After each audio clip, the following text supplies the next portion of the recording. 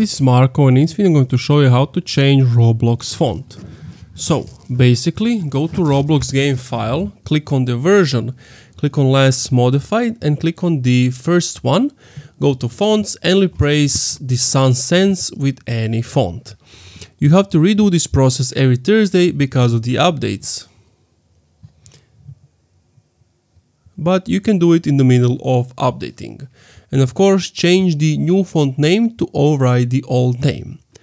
And the Roblox game file, you will find it here. So you go to your, wherever the game was installed, under C, usernames, your name, and then follow this, click on the latest, content and fonts.